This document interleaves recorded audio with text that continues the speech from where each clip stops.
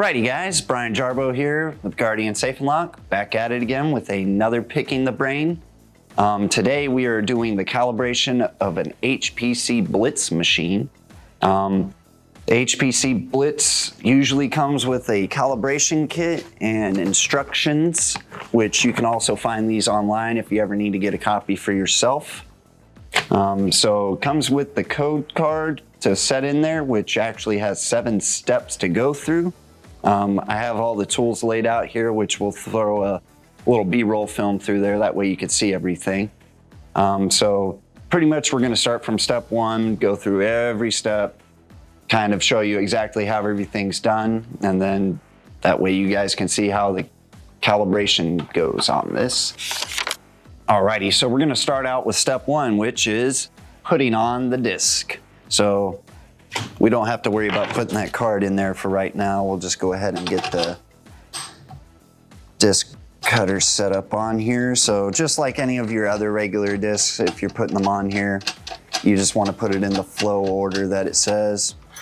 And then just tighten it down finger tight, because you don't want to over tighten it just in case you have to change it out. Makes it easier to get the nut off. Okay, and now on to step 2, which is using the gauge key. Put the horseshoe tip in there, and then we put the gauge key on, and we want to just put it up to where that the horseshoe end goes onto the tip part of here, and then we tighten it down, and then we're going to bring up that shoulder gauge, and then this is where we're going into the calibration of the shoulder gauge. Since we got just a hair on the shoulder gauge, we're gonna go ahead and fix that, which is taking us into step 3. So step 3, usually how I fix this guy up, so I'll take off the handle part here.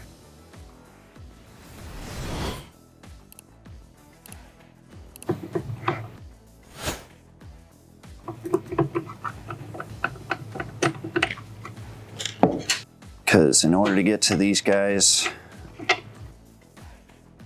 the screws, you want to make sure that handle knob is off. So that way you get easy access to all these screws on the inside here. And the one that we're going to be adjusting is this one right here. All right, so now we're going to go on to step 3, which is loosening the screw, which to show you an easy way of getting to those screws on here, we're gonna just pop off the wheel here, push this guy in, a little more. That way you can get full access to these screws.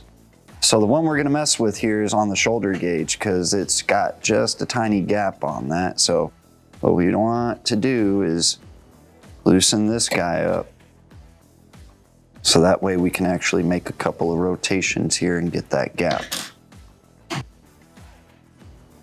So we want to go in, which I guess I need to get something to grip this with.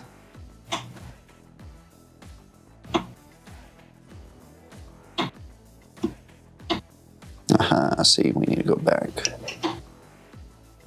There we go. And that's where we want to get it, because now we're nice and tight up against that shoulder.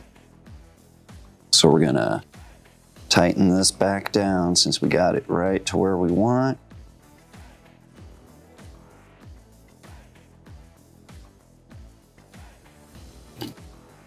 Sure it's nice and human tight on there. Cool. Alrighty, so that's the shoulder.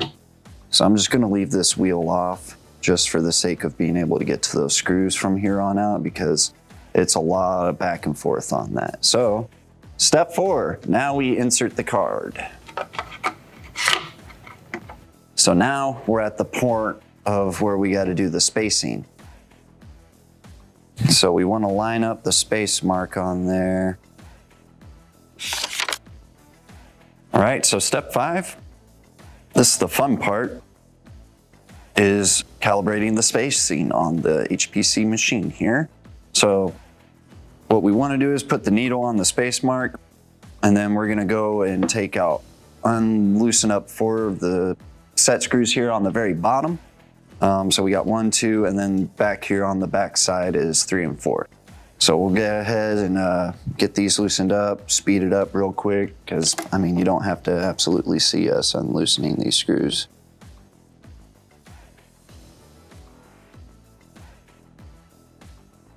Alrighty, now we're out of the fast forwarding part. So with this part, what we want to do, I don't know if you want to take a closer look up on this, but we got to make sure that the blade drops into the slot on our key gauge here, and that's going to tell us if we're right in the right spot for the space mark here. So we take this and we'll bring it up, and we're kind of having to push a little. If you can see there, it doesn't exactly want to go in all the way. So what we're going to do is this the fun part, because we got to kind of knock this guy over on the post here in order to make it go right into the spot we want it to. So best thing is if you have a well-used HPC Blitz machine like we do, is I grab a rubber mallet to tap on the edge here, so that way it gives it that push to get over. So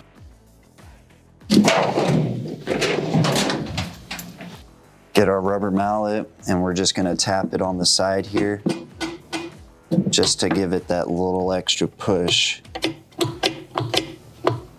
And now we're going into that space gauge just like we want to. So now fast forwarding to tighten down all these screws.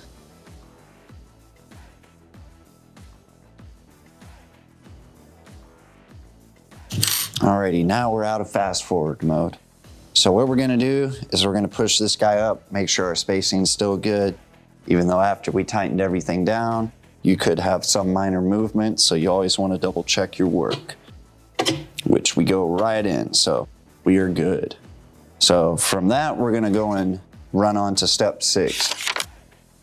Okay, and moving on to step 6. Step 6, we are now dealing with calibrating the depth on the machine. So that goes hand in hand with the blade dropping into the hole on the key gauge here. So whenever we push up on this, we're gonna see that arrow right there coming up to the depth mark.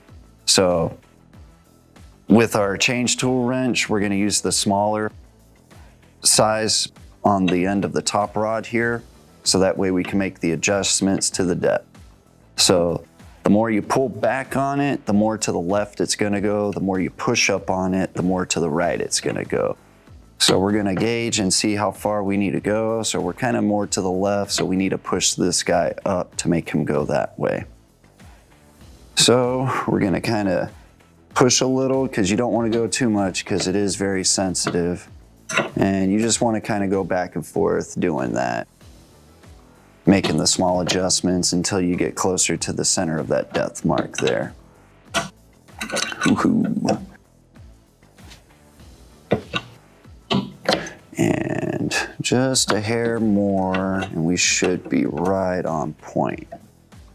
And this goes hand in hand with step 7, so this is practically your last step for calibrating the machine. And just a hair more.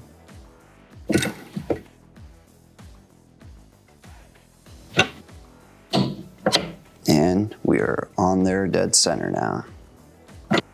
All right, so with that, you just want to make sure you tighten everything back up. Make sure everything's good to go. If you have all your screws tightened down and everything, then you have done the basic calibration for the HPC Blitz. Thank you guys for your time today, and hope you learned something out of it. If anything, I mean, it's not that hard to do the basic one.